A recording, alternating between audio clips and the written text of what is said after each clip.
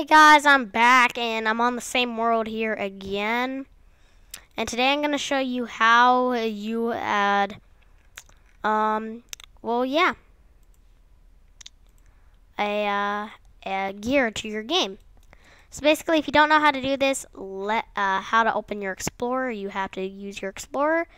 Left click in an empty spot, check Explorer. Left click in an empty spot and check Toolbox because you'll need that. But Toolbox is one of the main tools, so you could just click that, and Game, you could check that, but really it doesn't matter. So just X out of that. This is the actual game right here. So what you want to do is you want to find your gear. So a weapon. In Roblox Studio, gear is pronounced like they call it tools, so. Let's do gun. Let's find a gun. Gun right here.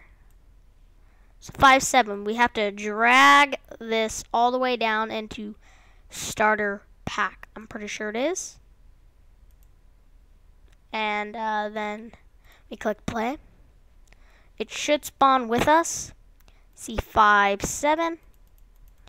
It spawned with us, and I'll show you. Basically, if I move the 5.7 out of it, just so there's no like whippy dippy dippy dippy dippy random stuff going on. I'm just gonna move it to workplace. Then I click play. It will not be there right there. So yeah, if you want me to do more Roblox tutorials like this, then yeah, hit that like button down below. And I try my best to really do tutorials like this. If they are confusing, tell me in the comments section down below, and I will, I guess, help you maybe in another tutorial, or give you a private link to a video explaining more about it.